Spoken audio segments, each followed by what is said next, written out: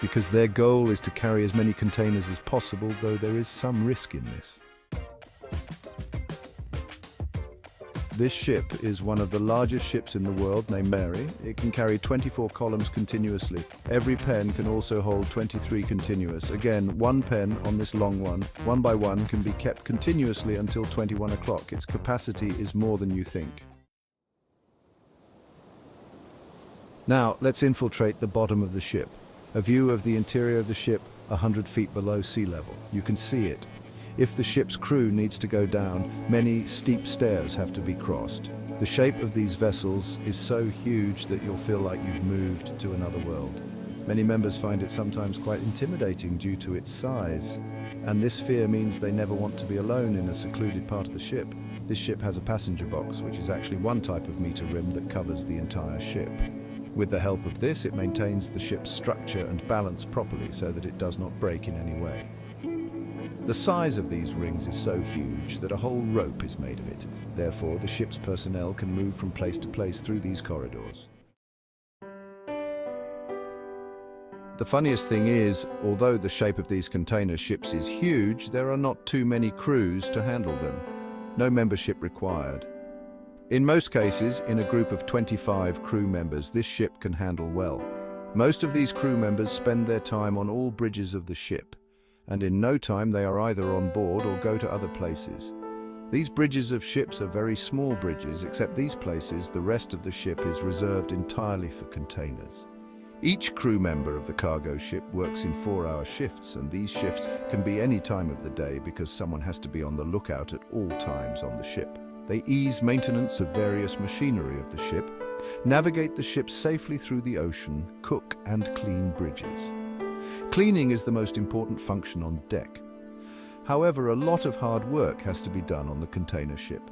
The crew on the ship has a very tight schedule every day to be maintained. Moreover, once the journey begins, about 3 to 6 months are spent continuously at sea.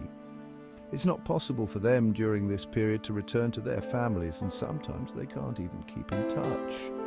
Even if the ship stops in a city, they don't even have time to roam around there because container ships only need to be loaded and unloaded within 24 to 48 hours. Time to enjoy the city in such a short time is not possible, but yes, most cargo workers get a salary of lakhs of rupees, and they get up to 6 months of the year to spend holidays with family. In the containers of these cargo ships, thousands of goods worth crores of rupees are transported. If for any reason these cargo ships meet with any accident, then all those crores in the cargo ship, millions of rupees worth of money, disappear into the ocean. In addition to these, the fear of seafarers remains, so they are always prepared to defend themselves. Hydrologists, using small speedboats, attack these cargo ships. Sometimes they attack all pro ships, taking hostages including members and captains. For example, recently a case in Bangladesh where mariners were attacked. If it doesn't go in that direction, whatever. That's why most containers escape the hands of water inspectors. Ships make different types of self-defense arrangements. The most effective method is the water hose system. High-speed water is released through these hoses, creating a protective system around the ship. Spectators cannot board the ship due to the high speed of the water. But recently, Japan has developed a more sophisticated system called antibiotic taint, which is actually a combination of several sensors.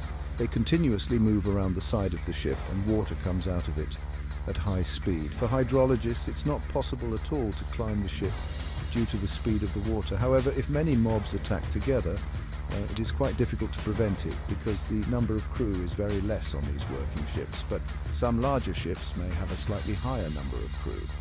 Also, keeping cargo ship containers safe is a big challenge, and so are the ship's prows. All containers are secured through a type of locking system. If not, different shackles or thick ropes are used to fasten the containers in place so that in any disaster situation at sea, they do not fall into the sea. No more through all this. When a cargo ship arrives at a port, only then, within 24 to 48 hours, the cargo ship is completely emptied. And then, without any pause, the cargo ship begins to be filled again, so its journey never stops.